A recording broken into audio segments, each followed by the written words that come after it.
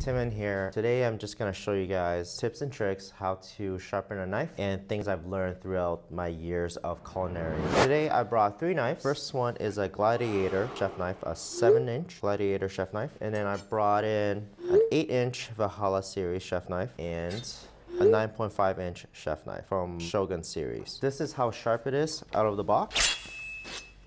And we're gonna dull them again just to show the difference. And now we're going to proceed dulling our knife. This is chef's worst nightmare. So right now I'm grinding the chef knife against the scissors to dull the knife. Yeah, it's quite dull.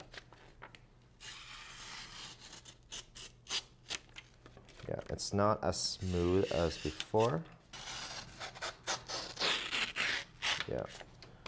So as you can see, the knife is actually ripping the paper, not cutting the paper. So first, I have 2 stones here. Actually, I have 3 stones here. I've got a 400 grit, and here I have 1000 grit and a 6000 grit. So the 4000 grit is more for slowly, like what I've been taught is the lower the number is something you want to use to repair your knife. And then slowly when you progress a little higher, you're basically sharpening, you're basically polishing the edge of the knife. So first we're gonna use a 400, then you're gonna use a 1000, and then if we flip it, you got 6000. And I've been soaking these stones for about 15 to 20 minutes, just to get them a little wet, a little active. Make sure your stone is nice and secure. This is for safety purposes. You don't want the knife to slip, and you don't want your stone to slip. And then you kind of want your knife, if you're right-handed, hold your knife, and you want to tilt your knife to 45-degree angle, and then you lift it. The angle you're looking at, you're basically looking for 17 to 20 degrees angle. And what you're doing is you're basically grinding the edge on the stone. And basically went back and forth. And I'm using 2 fingers and just putting pressure down. So what you're looking for is basically, what I've been taught is that you kind of want to feel, have your 2 fingers feel your blade and the stone grinding against each other.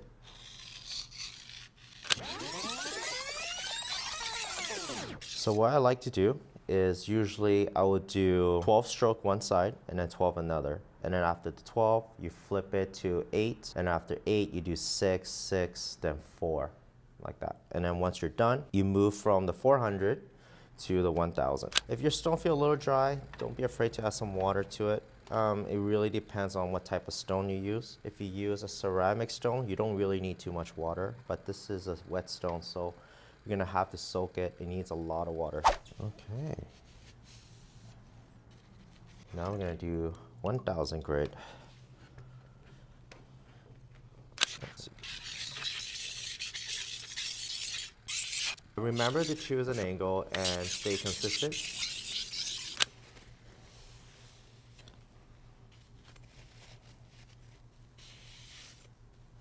Yep. Now let's try. Let's polish it with 6000 grit.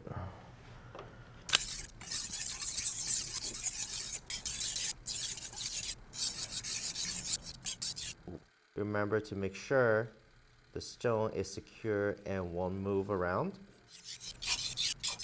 Yep. Awesome. That's it. Okay, first knife. Ooh, that's smooth. Dalstrong.